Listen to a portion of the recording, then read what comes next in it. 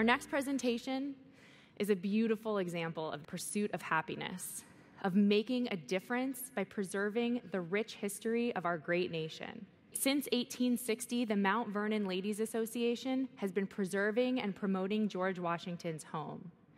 Historic preservation takes data, analysis, and innovation, not to mention dedication and passion. Please welcome to share with us their amazing work, Esther White, Eric Benson, and Thomas Reinhardt. Thank you, Lauren. Mount Vernon, the home of George Washington, is located 8 miles south of the nation's capital. It is the best preserved, best documented, and most visited historic site in the nation. The mansion was begun in 1735. An agricultural enterprise, barns, slave quarters, and a distillery supported the plantation, all set within a landscape designed to be both functional and beautiful.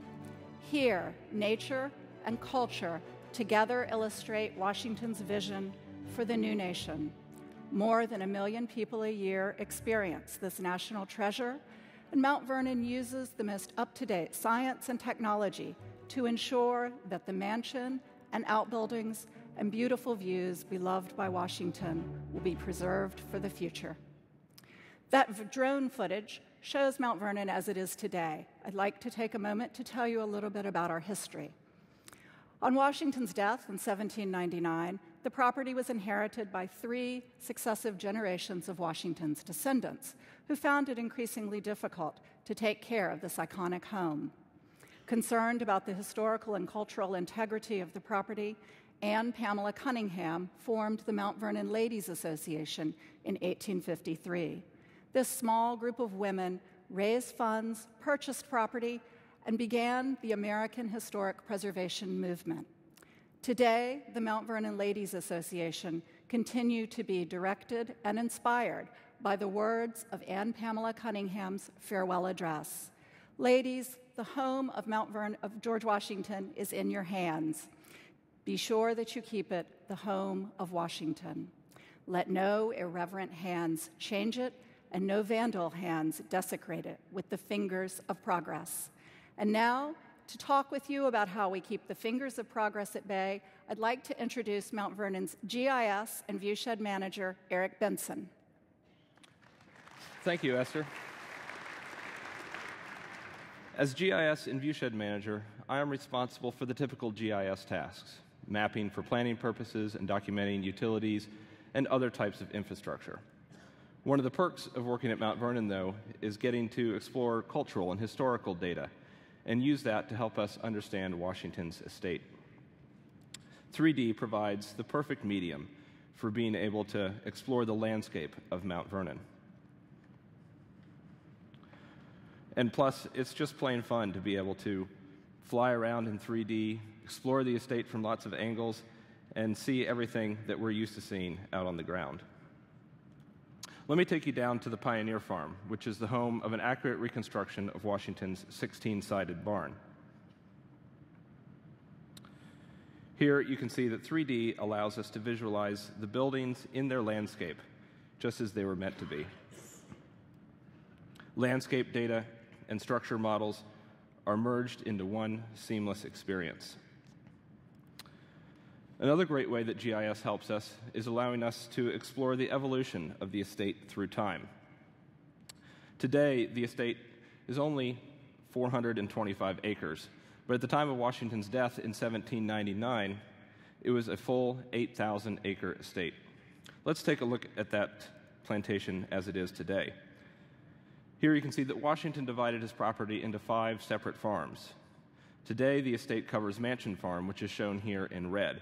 The other 4, as you can see, are now completely covered in development. Let's compare that with Washington's 1793 map of those 5 farms.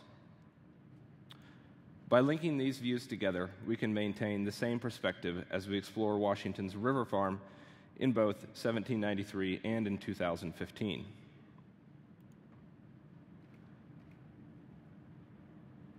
Here on the left, we see River Farm as it is today. On the right is a virtual reconstruction of how the river farm might have looked based on Washington's map and a 1796 description of the property. Now, this model looks impressive, and you may think that it took a long time to create, but it's actually quite simple to do when using procedural rules. Here we look at Washington's River Farm Barn, which is now beneath the north end of Stratford Landing Elementary School. Now, the historic reconstruction was a little more challenging, but is still able to be accomplished using procedural processes. Washington's description of the property and the barn in particular gave us the procedural parameters that were needed to create this model. Now, unfortunately, the fingers of progress, which Anne and Pamela Cunningham warned us about, have already taken over the river farm. But the Mount Vernon Ladies Association pioneered the concept of viewshed preservation in order to help protect what Washington saw across the river in Maryland. As viewshed manager, part of my role is to monitor the development that goes on across the river and analyze it to determine what its effect might be on the view that Washington loved and that our guests still experience today. Because we're in a river valley, the majority of the visual screening is covered by trees. In this view, you can see how LiDAR allows us to accurately model the tree canopy. This tree canopy model is the basis for our analytical viewshed model that we use to study the viewshed. This model was created in conjunction with the Chesapeake Conservancy, and we use it to see exactly how much of a development would be visible above the tree line, as well as what are the specific trees that provide the screening for that development. Let's come in and take a look at this subdivision that's highlighted in blue here that's within the viewshed. Our analysis indicated that all the trees that provide screening for this development were located on a single adjacent property. As a result of these findings, Mount Vernon worked with several partners across the river to work to place protective easements on this particular property in order to preserve these trees and continue to shield this development from view. Now let's go back over to the mansion, onto the piazza on the east side of the house, where we can take in the view, just as Washington might have done over 200 years ago. As you can see, GIS is helping me at the estate and viewshed levels. But GIS is also helping my colleague as he works to preserve Washington's architectural legacy. Allow me to introduce my colleague, Deputy Director for Architecture, Thomas Reinhardt.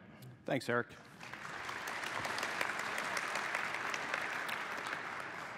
The fingers of progress that Eric confronts are not such an issue on the estate itself. It's the ravages of time that are the greatest concern to Mount Vernon's architectural team. We're charged with preserving Mount Vernon for future generations, and to do this, we need to understand the history of our historic resources. Our greatest challenge is organizing the massive amount of historical documentation that informs our work and provides content to other scholars and our visitors. In an attempt to do this, we've partnered with Quinn Evans Architects to create a Historic Building Information Model, or HBIM. This 3D model visually associates data with the individual parts of a building. We started with a laser scan of the building and modeled the structure in Revit. Revit's a great program for creating that model, but it does present challenges for data retrieval. What we needed was an intuitive platform to provide the model to our stakeholders, and a 3D view in a web browser was the solution. So let's peel back the rusticated siding of the house and enter the new room, which was the last addition Washington made to his home and was completed in 1787. Once inside, we can associate data with any part of the room, from the large Palladian window right down to an individual doorknob.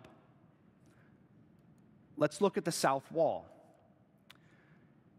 It was plastered by Richard Tharp in 1787.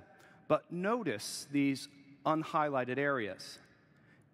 These represent repairs carried out on the plaster in 1950. That may seem to be a rather insignificant detail, but if we think about the practical applications, we'll see how useful that is. We're in the process of upgrading our fire suppression system. We would much rather put a sprinkler head in 1950 plaster than in 1787 plaster. And when we conceived of this project, that's the level of detail we wanted to get to, and now we have arrived there. We can provide the model to consultants, such as our fire suppression engineer, who needs to route the system through the framing of the house in the least invasive way. And by providing him the model, it's like literally placing the house on his desktop.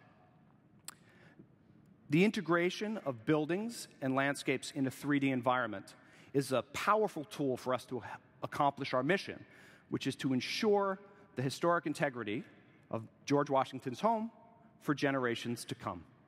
Esther? Let's hear it for these guys. Isn't this amazing?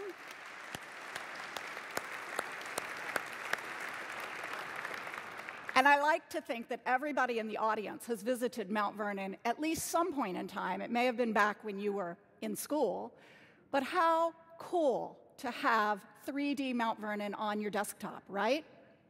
Pretty cool.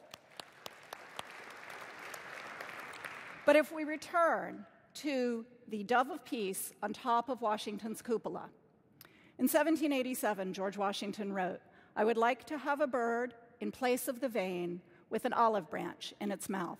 We think that GIS can serve as that olive branch to ease the tension between preservation and conservation in the United States.